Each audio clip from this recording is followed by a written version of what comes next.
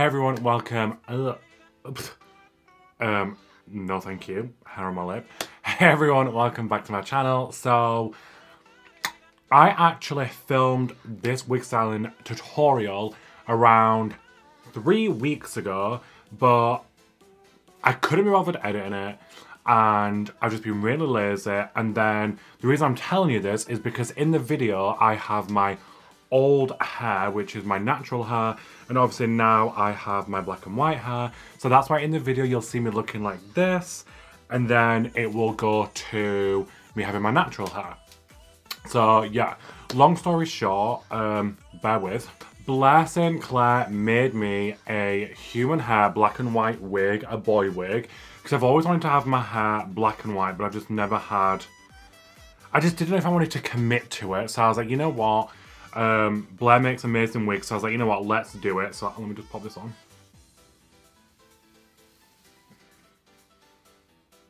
I mean, it's not styled or like glued down, but it's just like this cute thingy wig, so you get the idea. So I started wearing this, and that's why like some of my pictures on my boy Instagram account were like me in this like black and white hair, and everyone's like, oh my god, I love it. And every time I took the wig off, I was like really sad. So I was like, you know what, I'm gonna commit to doing it. So one of my best friends is a hairdresser, and he did that for me, and we turned it from a wig to my actual hair. Now, so you know, I'm still waiting on getting it cut, so I've grown out my bowl cut. That's why we look like a big long hair. But hairdressers starting to open back up again in the UK soon, like this week I think. So I can get my hair cut soon, and then my hair transformation will be amazing. But I'm waffling on about my own hair when you came to see how to style the wig in the thumbnail. So if you would like to see how I turn this wig from this into this, then keep on watching. Okay, so my wig is blocked down and she's ready to be styled. This is the most important part. Also, using the ribbon helps to keep the hairline flat, so then when you do go to wear the wig, your hairline is flatter to your head, making it easier to glue. But first of all, we're going to do the usual, which is decide where we're going to want the parting to be and what rollers we're going to use on each part. So what I'm going to do is I'm going to follow this line here and cause a diagonal parting across the wig like that. So now there's a diagonal line here, and that's so that when I do this roller it will go back diagonal, and then this one will go that way. If you did a straight line, you just have like a wave and a wave. If you do it on a diagonal, it gives you a bit more of a flow to the wig. Now I don't want this whole section to be finger wave, so I'm just going to go in and just pull out about this much hair here. So now I'm going to take this line here, and I'm just going to go diagonally across to meet with the other parting that we've done. And now we've just got two nice clean partings ready to be rolled. Okay, so the front section is out of the way, ready to be rolled, but I'm going to roll it at the end, but we're going to be using a green roller like this for the front section. For all the back hair, we're going to be using these smaller red rollers, and these give a really nice tight, beautiful curl, so when you smooth them out, they've got really nice like ringlet curls to them, so that's what I want. So I'm just going to start at the top and then work my way all the way back. So now to kind of get the perfect size for your roller, just put the roller on your wig head like so.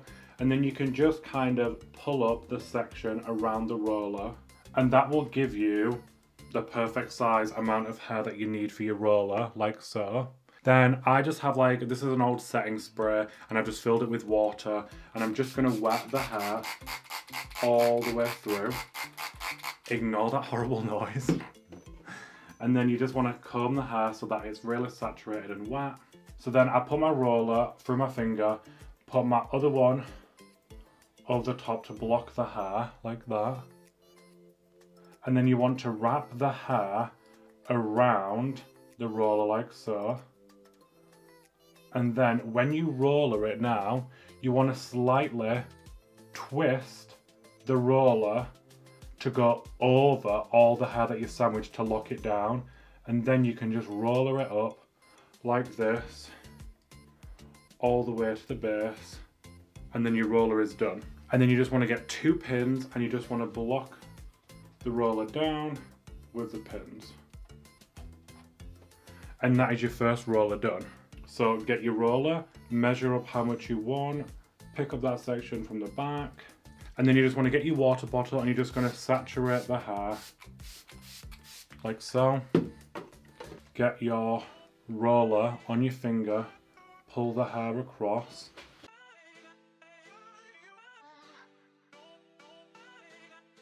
So once you've wrapped the hair, go diagonally across the hair that you've wrapped to lock it in, like that. And then you can just roller the wig all the way up to the top like so. And then once it's in, you just go in with the pins to lock her in place. Okay, so the back is all rollered. So now we're going to move on to the front part, which is these here.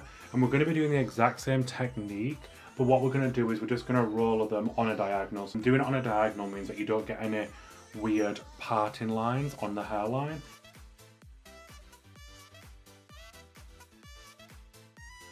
So now the wig is fully rolled, so you can see that these ones here are going back this way, and then these ones are going back this way, and then you can just see the whole wig. It's like this. I'll do a little slow-mo turn so you can kind of screenshot or screen record, just so you can have an idea exactly of where you'll do your rolls if you want to recreate this. Now we're going to move on to steaming the wig. So you're going to need a plastic bag and a steamer. You're going to get your carrier bag and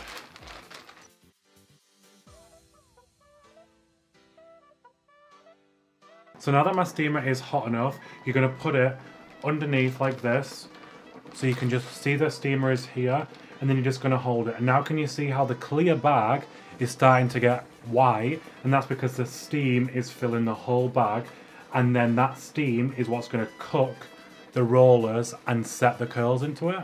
So what I do is I put the steamer under until it's completely empty, like all the water has become steam and have come out of it. Then I fill it up one more time and do it again. So I do 2 full steamers with the bag on underneath, and then I find that that is enough to make sure the hair is super curly. So once you've finished steaming it, you're just going to leave it in the bag for like 10 minutes, because at the moment it's like red hot. You want to keep all that trapped in, leave it for like 10 minutes like I said, take the bag off, let it air dry for 4, 5, 6 hours or overnight, however long you want, and then you go to style. So I'm going to do that and then I'll be right back. So the wig has been drying for like maybe 3 hours at this point. So for the last couple of hours I'm actually going to take out the rollers and just let it sit, and then it will dry a little bit faster when the rollers are out.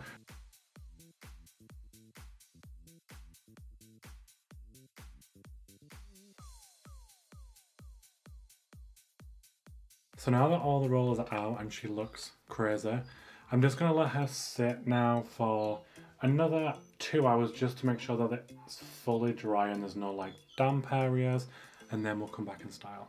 So I've just pulled the hair that we did with the bigger rollers forwards, and then I'm just going to slowly brush through just to see what we're working with.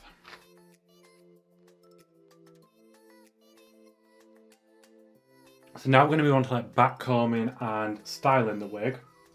So I've pulled the bigger, you know the section that we did with the bigger rollers, I've pulled that forward out of the way, and now we're just going to start back combing the wig up into a style.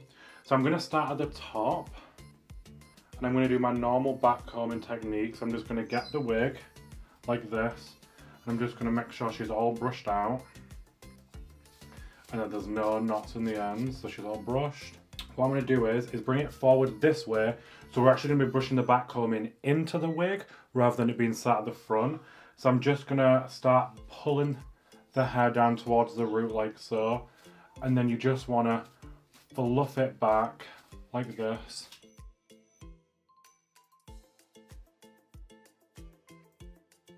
And now you can see we've got like a nice little fluffy cloud of hair starting to form here, and we're just going to do that all throughout this top section, and then again just brushing it to the root and then fluffing out like so.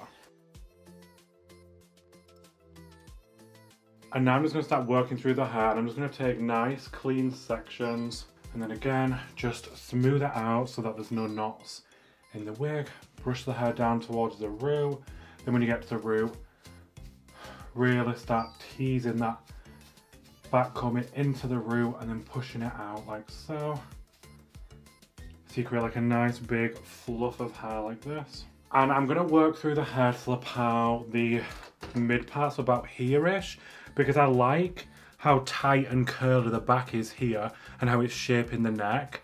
So I want to keep that in, but I just want to add a lot of volume to the top.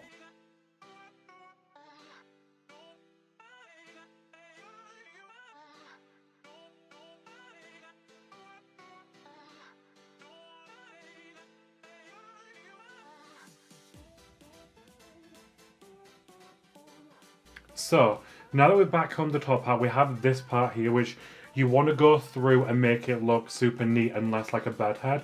So what I like to do is I'll start off near the bottom and I'll just section off some of these bits and just section them up and out of the way. So once you've sectioned it up, you want to make sure you get all the knots out. So I'm going through with my brush and brushing out all the knots like so. And then you want to get a little bit of hairspray and just lightly dust over the hair. Let it kind of just set for a second. So all you do is you just put your brush like that on your hand and then you just rotate it so it just falls onto it like that.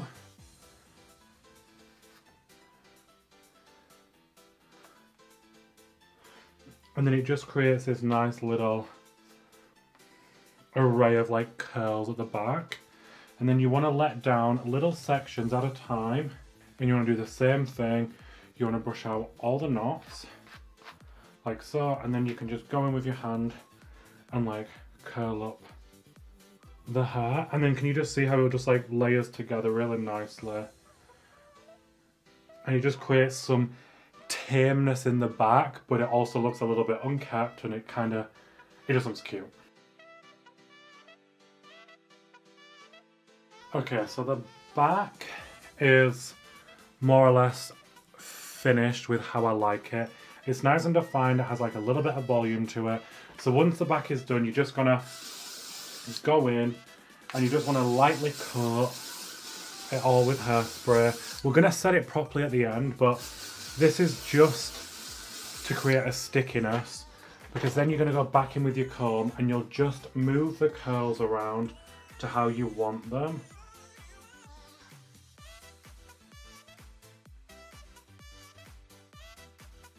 So I'm going to take my smoothing brush, which is this one here, and all I'm going to do is I'm just going to lightly start to brush out this back comb here like that.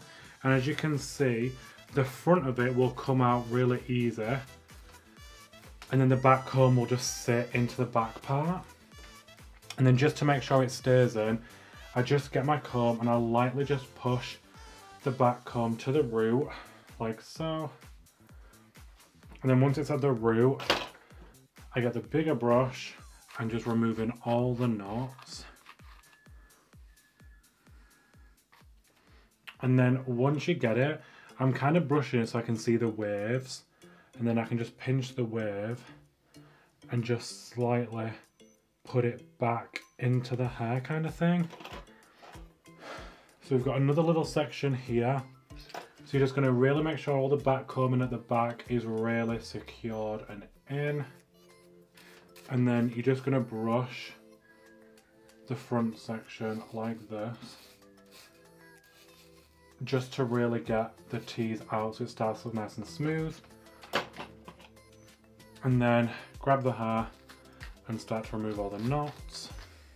And again, just brushing it through, just so I can kind of find the wave, like so. You can see the wave is formed there. And I can just place the wave back in there.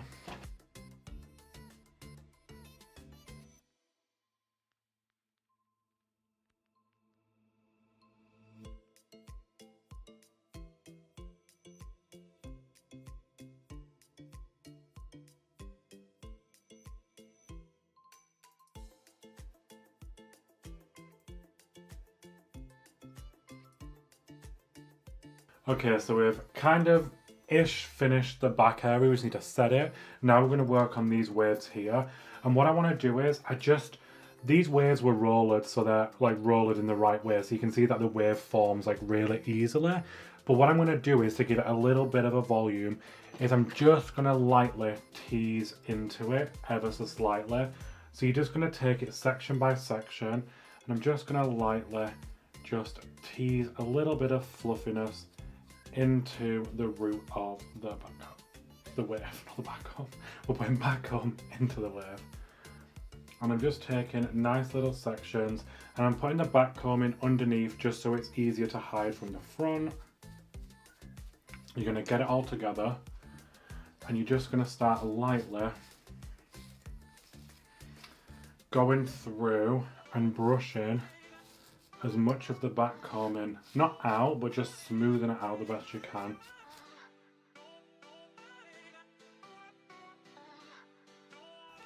So now I know that I can get a wave in here like this. I can also pin it back a little bit here, and then I've got my wave forming in here at the back.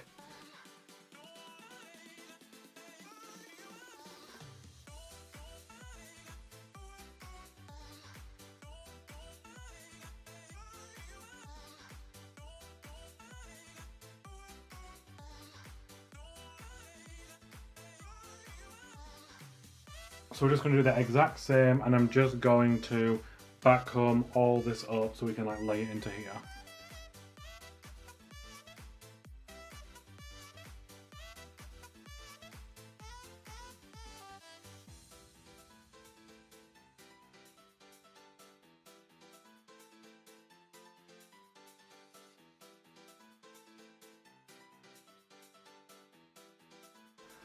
And then you've kind of got this huge going. So we're just going to start by smoothing out the base of it here,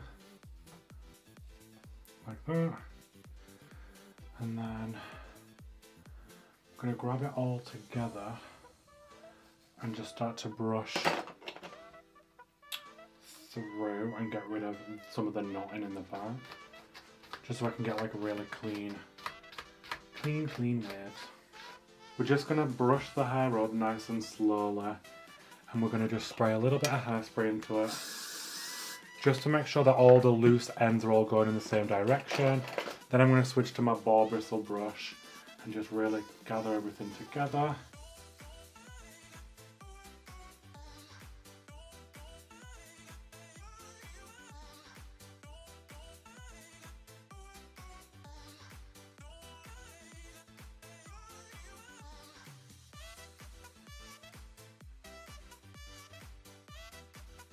And then once you're happy with your shape, we're just going to lock everything into place with hairspray.